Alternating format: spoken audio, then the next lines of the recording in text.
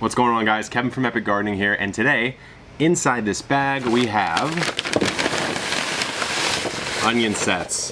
3 different types. I picked them up at a random nursery, and let me show you. We've got a white one, we have a red one, and we have a yellow one. And so here's the thing. Planting onion sets versus onions from seed in the garden sometimes doesn't work out quite the way you want. You would think, hey, this is a baby onion, why don't I just plant this in the ground and it's going to produce a nice big onion bulb? Well, that might happen and it also might not. So the reason why, onions are a 2-year life cycle plant. The first year, typically what they'll do is they'll grow, they'll produce a small bulb, die back, and then they'll go through a cold snap during that winter period, and then the next year they'll produce a flowering stalk, get pollinated, produce seeds, and the life cycle will continue.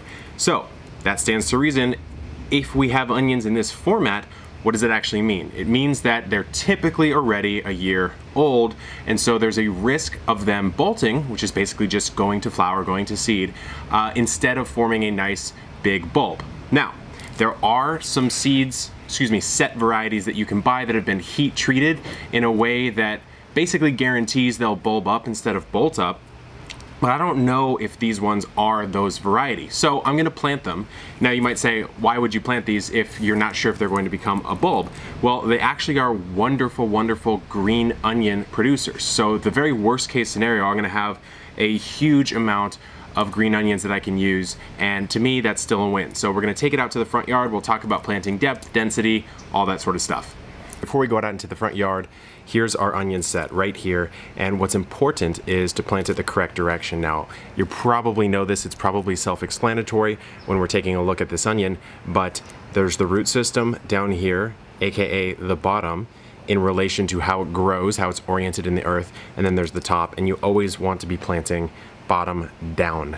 Otherwise, your onion is probably not even gonna come up, but if it does, it's gonna have this wonky sort of loop, and that's just making it do a whole lot of extra effort that there's no reason for it to do. So always bottom down, top up, or pointy side up, area with the roots side down. As far as onion spacing, if you want to give your sets at least the opportunity to develop into a full bulb, you'll want at least 4 inches apart. And so I'm just gonna lay these out as I would plant them. And I'm trying to get as efficient as possible with my space, taking care not to go way too close to this because then it'll hit up against the edge here. And we'll rotate the varieties just for fun. You can also do a bit of a diamond style arrangement. So you can go like this, where you have about 4 inches away like this, or you can go straight up squares if you'd like, but I find that wastes a bit more space, so I am gonna lay it out a bit more in a diamond-esque pattern. So I'm gonna go like this, and on we go.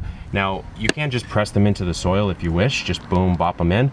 I really like, just for the sheer pleasure of it, using this dibbler. It's from Johnny's Seeds, but I mean, it's just a stick. You can just poke it into the ground. So I like to just do it, boom, plop it right in there, just so that tip is barely peeking out of the soil, and we're in. So I'm gonna go ahead and plant the rest of these bad boys, and we're off to the races. Well, I had an epic time lapse prepared, but as soon as I finished planting, it totally failed. So I'm just gonna show it to you right now. Sorry, guys. Here we are, all planted in, looking nice and geometrically spaced.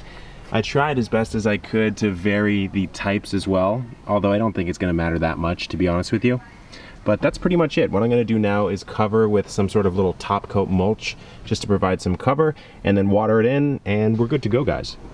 So our last little step here is to put on just a little bit of top coat. It's just a composted mulch, and all I'm gonna do is just cover maybe a ½ inch or so, just to top this off and to provide it with a little bit of water retention, a little bit of protection from the elements. Just, you know, it's just a classic mulch. So let's go ahead and do that. Thanks for watching, guys. Really hope you enjoyed the video. Leave comments down below and tell me what you want to see on the next video. I'll see you guys later. Good luck in the garden. Keep growing. Keep it epic. Later.